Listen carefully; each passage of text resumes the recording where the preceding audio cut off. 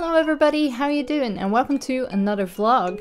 Today I want to discuss something that came to fruition today, an idea that kind of snowballed from me recalling the time when I used to post something really nice through people's letterboxes, just anonymously, a nice picture or a nice message, and that kind of went into the idea of maybe we should have a day each month where we do a random act of kindness for somebody else. It can be anonymously, it cannot be, it's totally up to you, and it's totally up to you what it is.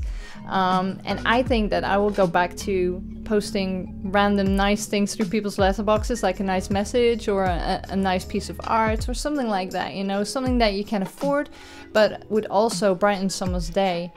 And I think that's a fantastic idea. It was just one of those things that kind of, you know, you said something, somebody else said something, and it kind of just really snowballed into it. And then I was like, I'm gonna go with this. This sounds like a great idea and everybody can do it because it's not tied to finances or time, because it wouldn't take that much effort, even if you just, you know, randomly complimented a stranger or, you know, just held the door open for someone who's elderly. I don't know, just anything, you know, anything. Once a month, just do it.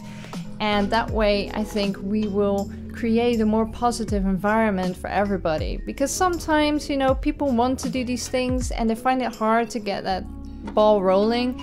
And I think that this would be a really good opportunity to kind of influence that. You know, the pay it forward system is really good.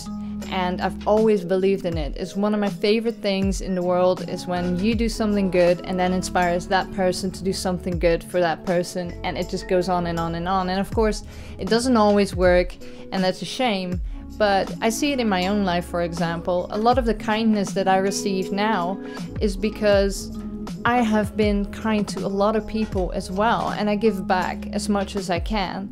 And that way, you know, it's kind of like the balance of the karma world, I like to call it now, apparently. So I think the day should be at the beginning of the month, because the beginning of the month can be very hard for people when they're going through things or financially struggling or mentally or physically, anything. I know that when I'm really bad, when I have stuff going on, I find that another month a challenge. Just thinking about having to go through another month, it's like, oh, the same thing again, the same stress about bills, the same stress about, you know, trying to function and getting stuff out and getting things done, and just, you know, all the things that you have to struggle with in life and you have to deal with in life.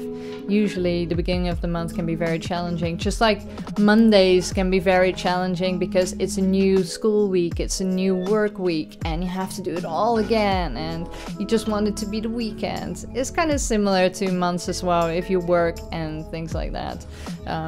The beginning of the month is like, oh, I gotta wait 4 weeks until I get paid again, and I have to make everything work until then, you know, that kind of thing. So it can be very stressful. And I think that if we do this random act of kindness, or random acts of kindness, it doesn't have to be one, you can do like 4 or 5 people, or like maybe 20. It's up to you. And it's up to you what it is. As long as it's nice, it's positive, and you think it will make someone smile. And of course, don't be creepy. Don't be creepy.